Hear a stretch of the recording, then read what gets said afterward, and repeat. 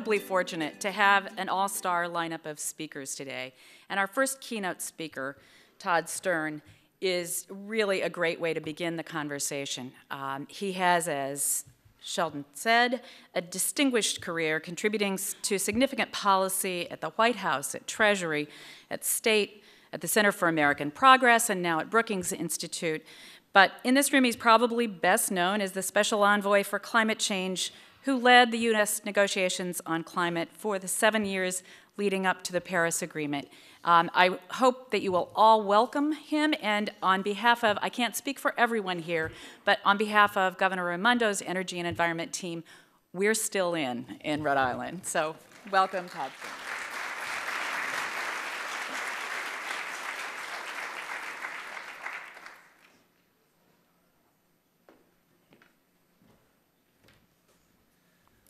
Hello, everybody. Thank you so much for having me here. It's a great pleasure. It's actually my third time in Providence this year, so I'm getting to be kind of a regular. I applaud the work of this conference. This year, I mean, it's important every year, given the issues that we face and the issues that you focus on, but more so now than ever, given this administration's clear manifested intention to roll back most everything with respect to environmental protection. Also so pleased to be here with Senator Whitehouse. He is, I think you all know, but I can tell you without any question, he is the conscience of the Senate on this issue, and we should all be grateful for his constant leadership and tenacity. Now, I'm going to try to talk for about 15 minutes or so and then open the floor to questions. I'll see if I can stick to that, and I'll give a little bit of brief background and then talk mostly about where we stand on climate change in the Trump era. First, I think we all recognize, I don't think I have to spend a lot of time on the fact that climate change is a huge and growing challenge and threat. You can look at the evidence all around us. We seem to have 100-year events every other year. Here all over this country and all over every part of the world. To combat climate change, the fundamental thing we need to do is to hasten the global transition from high to very low and then eventually no carbon energy base. Important things to do with respect to forests and lands, but energy is front and center. And to do this, we also need an international regime, and that's because climate change is one of those quintessentially global problems. It's not like most environmental problems where you can clean up your water, you can clean up your air in terms of conventional pollution on a local basis. You can't do that on climate change. The CO2 that goes up in the air anywhere covers the entire globe. And countries won't act unless they are confident that their partners and competitors are also acting, so you need a global regime. There was probably some 20 years or so spent trying to get there, and we finally did get there with Paris. Paris really does set up that global regime. We got there with extraordinary leadership, both from President Obama, from Secretary Kerry, and so many others in our administration. I'm not going to spend a long time on Paris. I'll take through a few quick points. I'm happy to talk about more in Q&A. But Paris was historic and very different from the failed efforts that had gone before it for those nearly 20 years, and it really represented a paradigm shift. At first, it's a universal agreement. It applies to all countries, which is absolutely not the way the main predecessor agreement, the Kyoto Protocol, was, which applied only to one set of countries, the developed countries. It has a nationally determined kind of bottom-up structure, which was the only way that you could conceive of a structure that would bring all countries of the world in, and all countries of the world in the sense that they are themselves acting. It is strong. It has strong ambition. A good start with respect to country targets, not the best that you could hope for, but, well, probably the best you could hope for, maybe not the best that you would wish, but a good start in terms of the actual first targets. But even more important, strong goals going forward, 5-year repeating cycles where countries have to keep enhancing the targets that they put forward, and also a strong system of transparency, of reporting and review, so everybody can see what everybody else is doing. It has a forward-looking means of creating differentiation between developed and developing countries, as opposed to the kind of old-fashioned firewall, which completely separated them in a way that really wasn't tenable, either substantively or politically going forward. It has a hybrid legal form. Some things in it are legally binding, some things are not. That was necessary for bringing the great mass of countries to the table and being able to reach agreement, and also obviously important for the United States as well. President Obama was able to take us into this agreement as an executive agreement because of the way that we negotiated it. And there was really broad acclaim for Paris in countries all over the world, in boardrooms, civil societies, and so forth. President Obama also did huge things with respect to, on the domestic front, the Clean Power Plan, the miles per gallon, the so-called CAFE standards, the whole slew of energy efficiency standards that DOE put forward, methane regulations for oil and gas, and so forth and so forth. And now we have an administration which is pretty systematically trying to roll all of that back. And in addition to trying to roll back all of those various regulations, they are decimating the budget for scientific research. The head of the EPA won't even concede that human activity causes climate change. And then, of course, we have President Trump's withdrawal or announced intention to withdraw from the Paris Agreement. So the question is, now what do we do? This is obviously a disappointing time. I can't tell you how many times, particularly in the early days after Trump's notable speech on June 1st in the Rose Garden, how many times I would run into people and they would look at me like they thought maybe they needed to offer condolences. But that is obviously not, that's not in the order of the day. It's not the way I operate. It's not the way anybody here operates. What we need to do is to fight back and to mobilize. And the good news is that there is a huge amount of that with respect to climate change going on around the world. There's large-scale mobilization happening with respect to states and cities, civil society, and I know there's panels that are coming up today that are going to talk about some of that, as well as energy innovation, but maybe I'll just tick through a few things. There's the We Are Still In effort, which started with an extraordinary, within days, an extraordinary number of states, cities, companies, universities, and so forth, announcing their determination to continue to abide by Paris. That started with about 1,000. We're now up to something like 2,300. It's a huge effort. The U.S. Climate Alliance is a group of now 14 states and plus Puerto Rico. One of those states is Rhode Island. It was led in the first instance by California, New York, and Washington State. A group of states who are determined to take action to support Paris and to take action at the state level to drive forward on reducing emissions and driving the energy transition. And this is a group of states that represents 36% of U.S. population, 41% of U.S. GDP, and 24% of U.S. Greenhouse gas emissions. The Climate Mayors is a group of over 380 mayors who are, again, committed to the Paris goals. Also includes Mayor Lorza of Providence. And there has been leadership at the state and local level now for years. California, Washington State, New York, the Northeast states that are part of the RGGI emissions trading effort. Again, Rhode Island is part of that, and Rhode Island has been taking a variety of its own actions at home. Governor Raimondo signed a set of bills just a couple of months ago designed to spur the growth of renewable energy here. You have the Block Island wind farm that began operating last December, and I believe was the first offshore wind farm in the U.S., and all of this is exactly the kind of thing that we need to keep doing. There is also an enormous amount of clean energy dynamism going on in the so-called real economy around the world. I'm going to see if I'm actually able to make this work. It's not my strong suit, but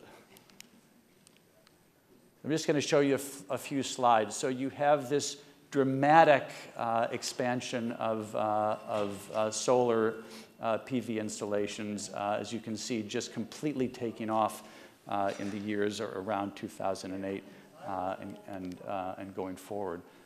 Global wind capacity, kind of the same basic trajectory, you know, flat, flat, flat, flat, and then just exploding. You have global lithium-ion battery market. So this is, you see a pretty steady state with respect to small batteries, but then an explosive growth that's just starting. You see this goes out to 2025, but you can see it starting rapidly with respect to vehicles, thanks to people like Elon Musk and others. And then also an enormous growth that is about to happen with respect to energy storage. Okay, I've got to go quick. Let me jump ahead, just make mention a couple of other things. There's huge positive developments with respect to solar in India, in China, and in France, the UK, and China have all indicated their intention to move past the internal combustion engine and to rely entirely on electric vehicles. France and UK saying that, intending to do that by 2040. Volvo is going to sell only electric cars starting in 2019, and so forth. So lots of positive action going on. It does not mean that national leadership is unimportant. National leadership does matter at the level of driving policies that make all of this stuff happen faster, the kind of policies that I was talking about earlier from President Obama. Acceleration of the transition is what it's all about. We are basically in a race right now. We have all of this really positive stuff going on that I just was alluding to at the level of the energy transformation. But we also have action happening with respect to the impacts of climate change faster, basically faster than any of the scientists have been projecting. Whatever the projections are, nature seems to be going faster. So you basically have a race, and to get to the below 2-degree level that scientists have been calling for a long time, that's embedded in the Paris Agreement, is going to take an enormous amount of change, an enormous amount of effort. The Obama administration, right before the end, did a scenario out to 2050. It's something that's called for in the Paris Agreement. And just as an example, in that scenario, so we're at 70% of our electricity use comes from fossil fuels right now. In that scenario, that's got to go down to 20% on the assumption that the 20% use of fossil fuels can produce emissions that get captured and buried in so-called carbon capture and storage. If that doesn't work, then you've got to go lower than the 20%. I will leave you with, do I have time? Who's ever monitoring to do 1 more minute? I want to just give you one closing thought about politics. As a matter of policy, innovation, and finance, we can do all the things, we and the world can do all the things we need to do to make this transition go as fast as it needs to go. We know what we need to do in terms of policy. We have, in the United States, the best innovation infrastructure in the entire world. And as a matter of financing, if you look at reports from places, you know, from crazy left-wing places like Citibank, they will tell you that it will be cheaper over a 25-year horizon. It will be cheaper, not even counting the negative impacts of climate change. Not even counting that, it will be cheaper to make this transition than not to make this transition. So the issue is, the tough issue is politics. James Carville famously said in the 1992 campaign for President Clinton, you know, the buzzword in the war room in Little Rock was, it's the economy stupid. With respect to climate change, it's the politics stupid. That's the thing that's difficult. And until elected officials understand that they will suffer consequences for not doing what they ought to be doing on climate change, they're going to continue to not do the right thing. I think that we fundamentally have a double kind of political challenge. The most important piece is the kind of tribal quality of climate denial, which so far has still made climate, up until now and still, made climate change a kind of third rail in terms of the U.S. Congress. And the second political issue, I think, is less important, but it's still very much there, which is that people, including Democrats, including people in the knowledgeable policy community in places like Washington, get that there's a problem. They don't get the scale and speed at which we need to deal with it. So they get that there's a problem. They don't get the degree to which we've got to hit this. And so it's a sort of an assumption of gradualism being okay. And both of these things are real political problems. I'm not going to solve the political problem right now, I couldn't even if you gave me more time. But it's a major one, and I guess the one thing that I am quite persuaded about at this point is that particularly with that first, what I might call the tribal problem, the messengers are going to be more important than the message, and that's something we're all going to need to work on. So I will stop here. I have a feeling I took up all the time for questions, but no? Oh, there's time for questions? Okay. So I'm open to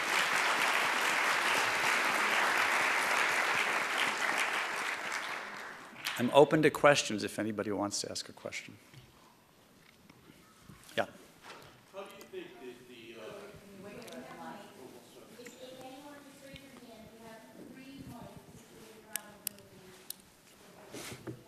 Hi, good morning. Thank you for the remarks.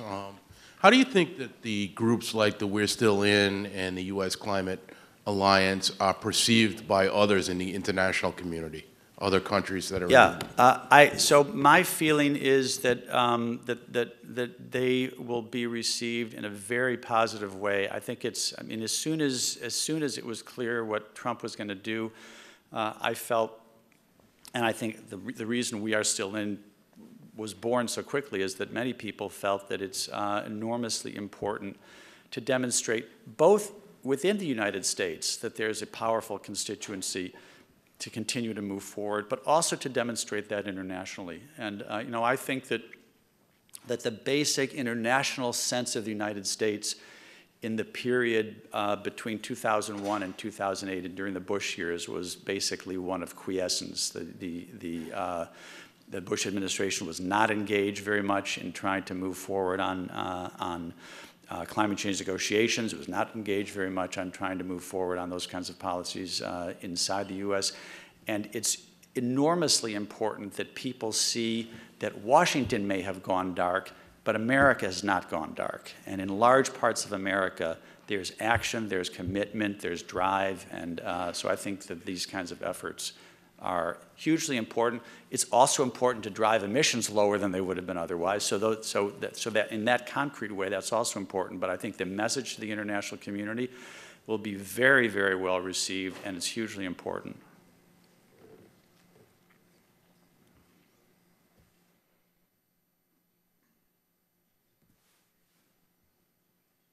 Oh, I'm sorry, I think we have somebody in the back right there.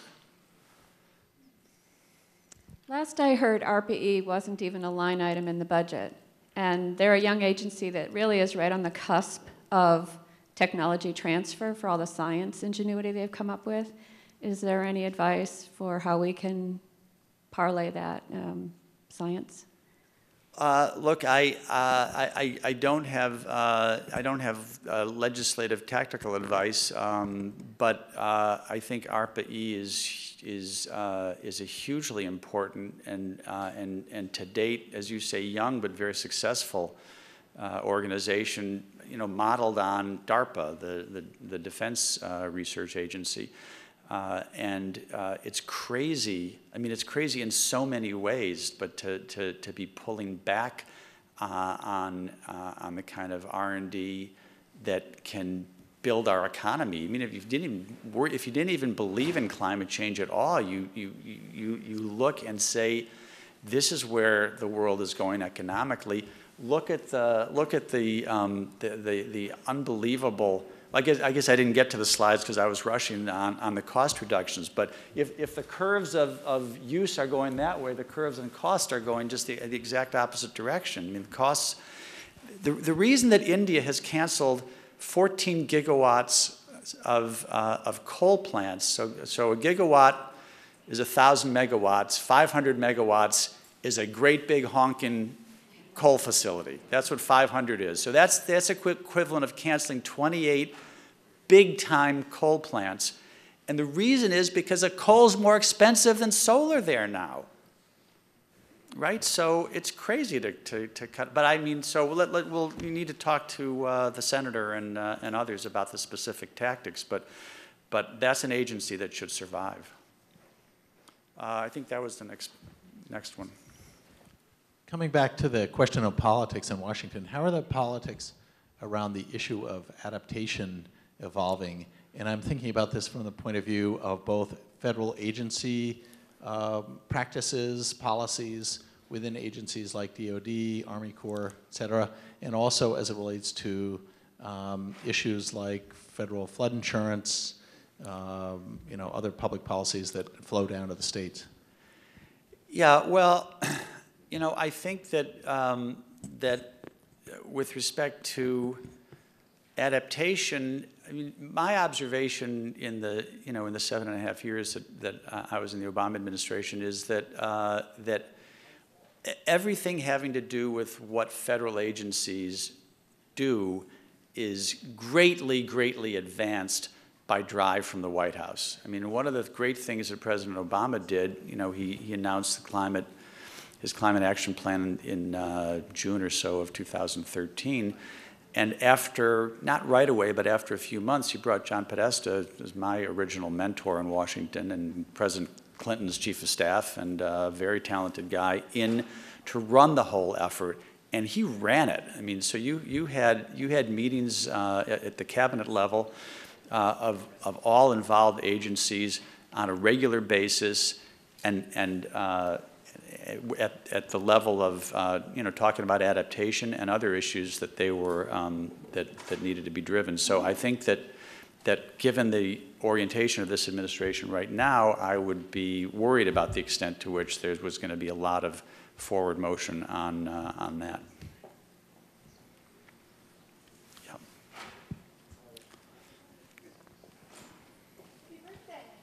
Thank you. A lot of effort is going into a lot of planning at this point in time on vulnerability assessments and adaptation. I didn't hear what you said. Vulnerability. Yeah. And I'm wondering, at some point in time, we're going to have to start implementing plans, resiliency plans and adaptation plans. Do you have any creative ideas of how we're going to fund all this work? Do I have? No, I don't have creative plans about funding per se. I mean, there was very important work done in the adaptation. I forget what number, but it was the national assessment. Might have been the third, but in any event, that came out a few years ago during the Obama years, and that's an extraordinarily good document which goes region by region, area by area, and talks about exactly what are the sorts of stresses and adaptation problems those areas, whether it's New England or the West or the South, need to face. I mean, I think the financing question is I don't have any special insight on that. I mean, I think the more we see the kinds of problems that we're seeing all over the country in terms of impacts, and the more there's going to be a sense of the need for state governments and local governments to prioritize the actions that are going to essentially keep people safe. So I think there's going to be a stronger and stronger argument to prioritize funds that exist. In terms of getting more funds, that's an age-old question. Okay, great. Thank you very much, everybody.